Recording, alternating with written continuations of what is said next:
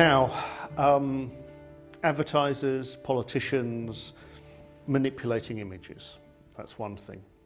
My principal concern, as I mentioned earlier, is what happens when we have reportage or things purporting to be reportage. Again, 2003, we have a photograph from Basra. In this case, it shows a British soldier apparently gesturing to Iraqi civilians, allegedly so that they take cover. And this appeared on the front page of the Los Angeles Times. It's a composite photograph. It actually is two photographs which have been morphed together, and the veteran photographer who took this photograph was fired as a result of his decision to use two rather than one shot. It may have improved the composition, but did nothing for his professional career. Photographs of war are particularly emotive, but in civil society during peacetime, is there anything more emotive than a football match in Spain? In 2011, the Spanish sports newspaper AS digitally altered a photograph, removing a defender from reportage of a match between Athletic Bilbao and Barcelona. By removing the player, it appeared that no offside had taken place. This could be quite a critical issue. In this case, it seems a trivial matter to falsify, but clearly someone thought it was important to play to their particular audience at the time.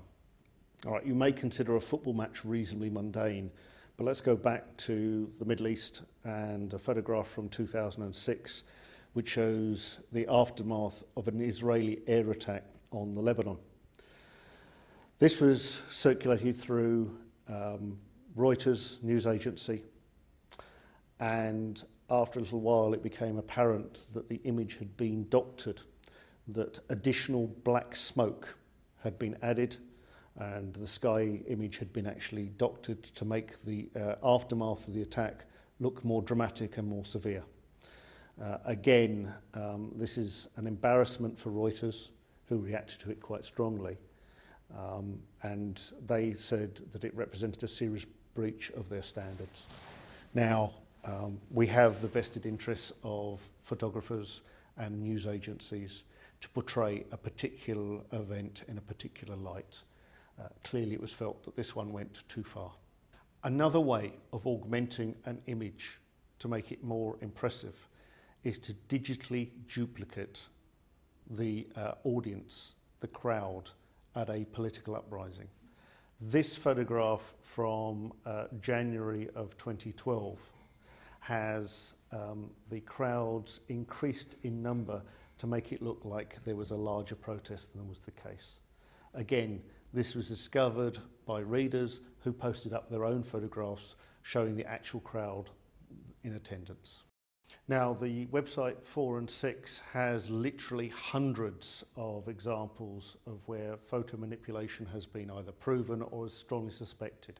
And you can go through these at your own leisure to identify where changes have been made and for what purposes.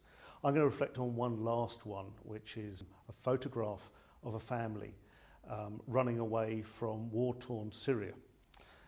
It would appear that in this particular image it is another composite, whereas in fact the original image showed no visible damage behind the family, but for dramatic effect it was easier to convey a sense of what was going on by putting in a bombed out background with a family fleeing in front of it.